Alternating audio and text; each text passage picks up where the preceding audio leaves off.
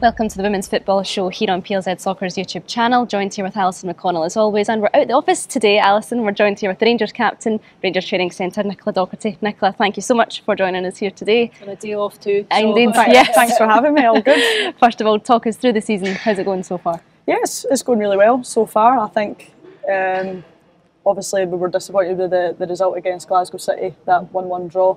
But apart from that, we've managed to pick up maximum points. It's exactly what we wanted from the start of the season.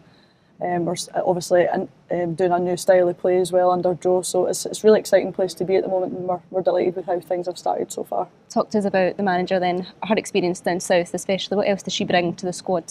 I think Joe just demands high standards. You knew that as soon as Joe walked through the door, the vast amount of experience that she has, obviously an ex-Lioness player and obviously playing in the WSL as well, so she has so much experience within the women's game, and that's something that was vital for us, making sure that we got the right manager next to come through the door. And I think the club have done brilliantly managing to get Joe through the door, and you can really see the changes within the team in terms of standards at this club, because we know being at a club like Rangers, there's pressure on you to win trophies, so for us we're really excited to be a part of that. Was that a big thing last season, Nicola, just reflecting on how the campaign ended? And I know you won the League Cup but missing out the Scottish Cup and the League so dramatically too. Was there a real hunger, do you think, going into the start of this campaign to try and address that? Yeah, we're obviously gutted the way last season ended. I think we almost underachieved. Like you say, like I say, that you play for a club like Rangers, you're expected to win every game. So for us, we were gutted, and we obviously wanted to make changes to that this season. We've obviously got new management and new assistant and stuff as well. So for us, it's focusing on one game at a time. I think it's so cliche to say it, but for us, it is one game at a time, and you're starting to see small improvements every week whenever we're playing. So yeah, we want to change what happened last season, and hopefully we can go and do that. What was the dressing room like that afternoon, just at Hampden? You know, you came in, you just lost the league the weekend before, and then lost to Celtic at Hampden in the Scottish Cup final. Was it a quiet dressing room, or was it lots of recrimination between players? I think it was probably a wee bit more deflated. I think that's probably the correct word to use. I think we were just so gutted as players. We knew that we trained so hard every week, and to come away from the disappointment of losing that game at Hampden, and obviously the way we lost the league and stuff as well against Glasgow City, the last game of the season. So we're a bit deflated, but I think we've got a strong group of players where it was kind of an arm around each other's shoulders to make sure that this doesn't happen again, that we come back in pre-season, make sure that we're fitter, we're stronger and we're better to try and obviously improve from last season.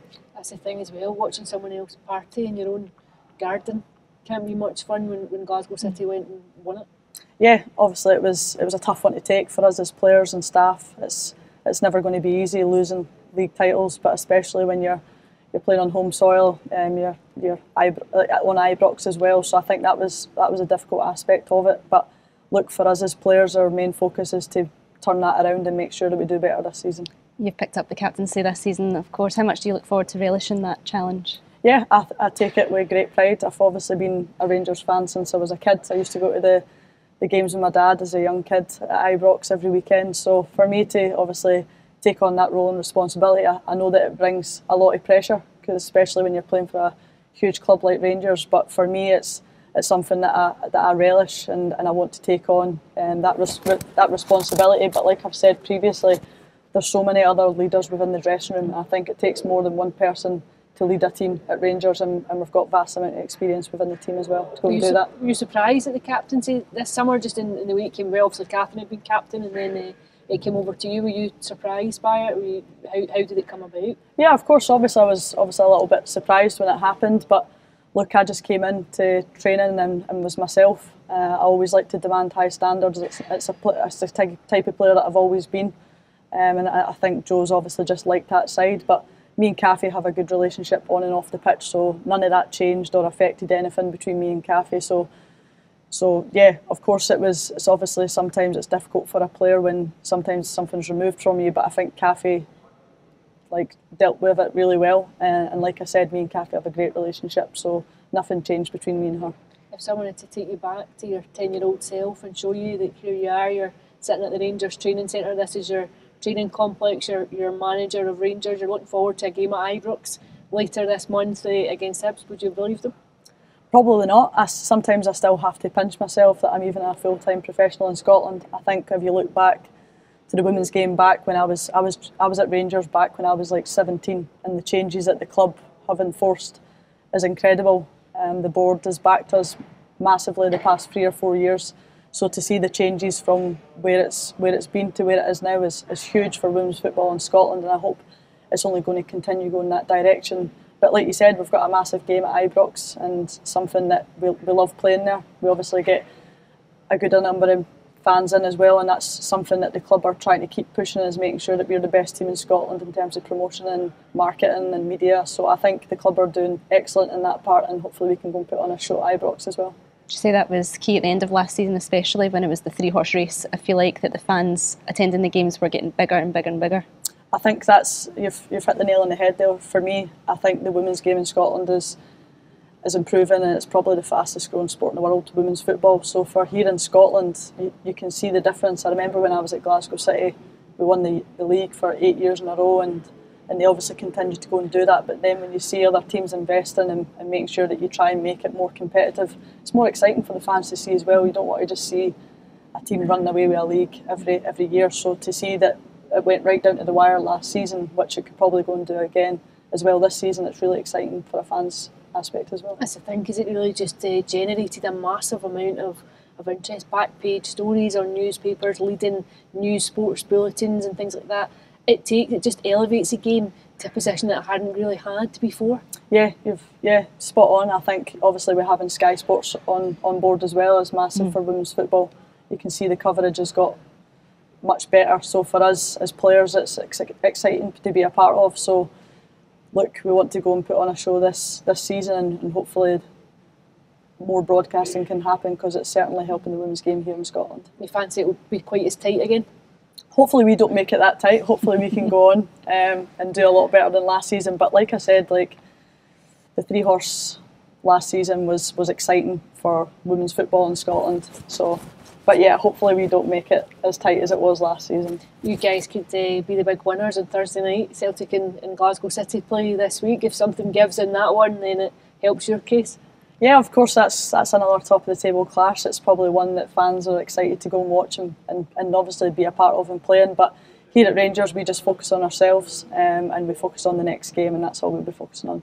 It's not only domestic duties you've had, Nicola. We've had Scotland games just recently in the Nations League. First of all, England down at Sunderland. As talented as England are, do you think that Scotland surprised them, perhaps? I think so. I think, in the first half, I think we maybe let ourselves down in terms of the way that we conceded. But I think when you watched us the second half, I think England really struggled against us. And that's something that we'd worked on. We knew that we could hurt them defensively. And look, I think we showed a great account of ourselves. And it was a great occasion as well, playing in the amount of fans down there as well. So, yeah, we're obviously a little bit gutted with the result, because we felt like we deserved more from the game, but it just shows you how far we are becoming better as a nation as well. And yeah, we can take a lot of positives from that game. There was a real aggression about that second half performance, a real level of conviction. Do you just think that bodes well, not just for this Nations League campaign, but then ahead of the European Championship campaign that will be coming up?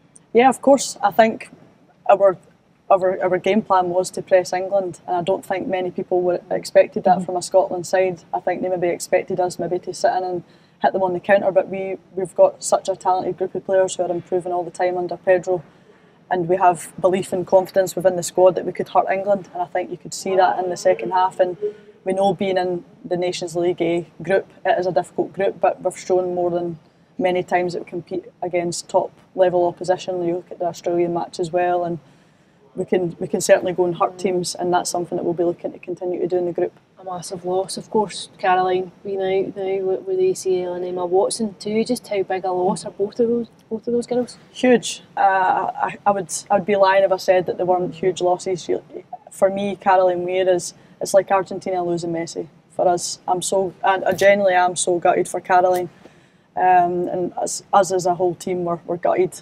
She's a huge player for us, and she was playing at her absolute peak and the best football she's ever played. And then you look at Emma Watson as well, who's only 17 and does everything to be a top level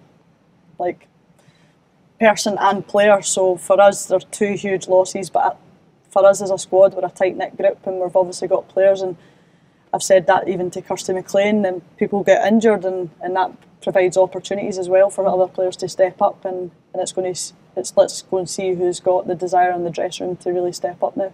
When Caroline went down, did you fear the worst, just the awkwardness of how she landed and then how clear it was that she couldn't carry on? Always, and to be honest, Caroline Weir never goes down, so that's probably the part that shocked me the most, is she's not a type of player that will stay down, so if Caroline's staying down, then something must not be right.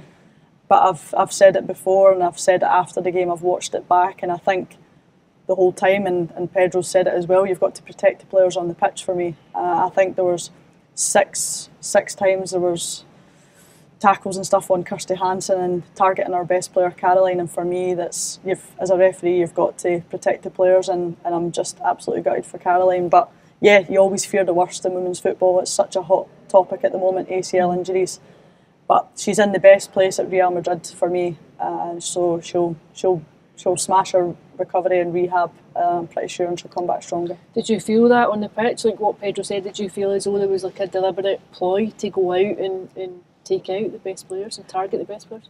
Yeah, of course. I'm to be honest, I can't sit here, and I know that it's wrong to say, and you don't want to blame the officials for injuries, but for me, I just want to protect my players at all costs, and as a teammate, when I see like one of our best players for the national team go down with an ACL, it angers me, to be honest, and I think it's not just down to the officials. I think in ACLs there's got to be more research within women's football. Like, what is it that's causing so much?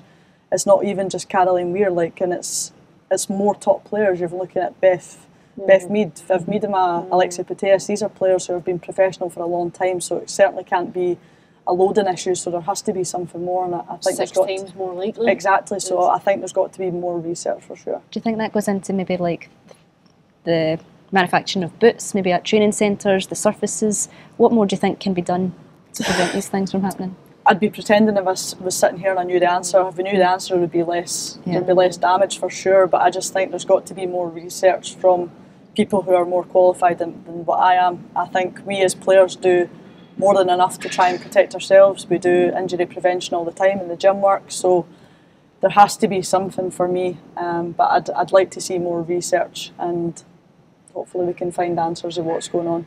Have you spoken to Caroline since she got the news back from the scan?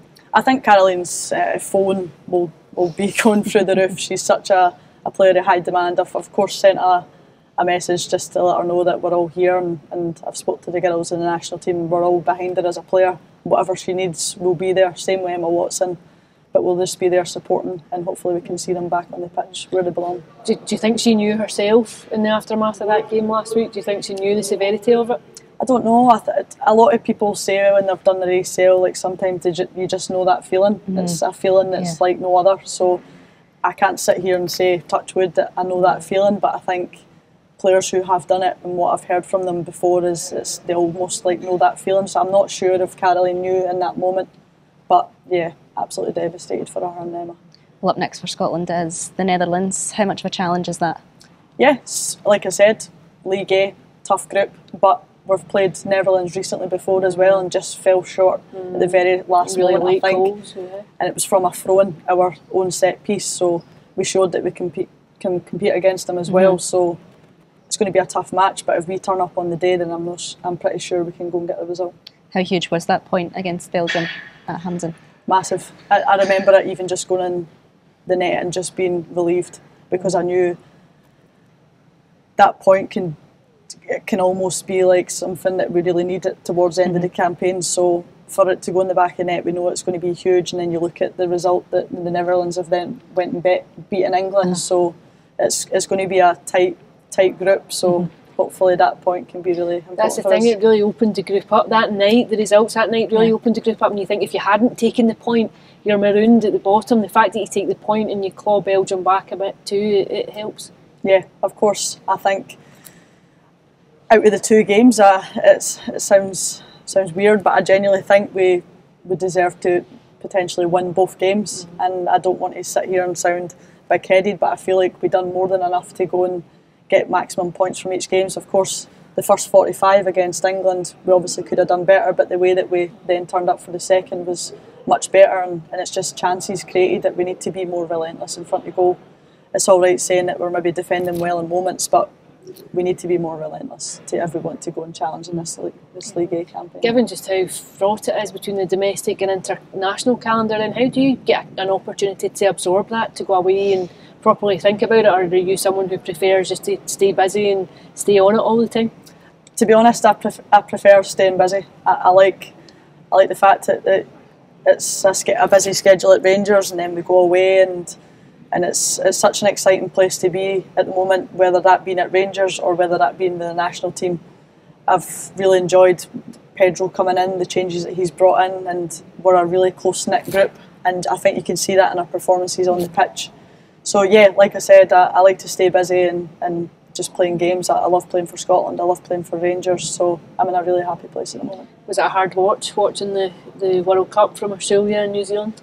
Yeah, of course. I think the way that we went out the last game against Ireland, it was probably one of the most devastating games I've ever been a part of, and I think it is still hard to talk about, but to then go and watch the World Cup and almost realising that we could have been there and we probably should have been there if we had took our chances. So yeah, it was a tough watch, but yeah, it still hurts me a wee bit that we weren't there. But like I said, like, women's football is massively improving, and to watch the World Cup and see that the level that it's at is huge, and it only makes us as players more hungry to be at the Euros now. And just before we wrap up then, Nicola, what's your aspirations personally and for Rangers going ahead this season? Personally, I just want to continue giving my all for the team. I just want to come into the training centre and be the best version of myself. I never really set goals that are quite ambitious. I just like to be pretty steady as a footballer. I just like to make sure that I come in and be the best version of myself, and make sure that my teammates around me really lift it up. And as a team at Rangers, you're playing for a couple of Rangers, you're expected to win trophies, so hopefully we can go and do that as well. Yeah, absolutely. Well, best of luck for the season ahead, both domestic and internationally. Thank you. On behalf of Alison and myself, Nicola, thank you so much for joining us, and that brings us to the end of our show. We'll have some more action to look forward to next week.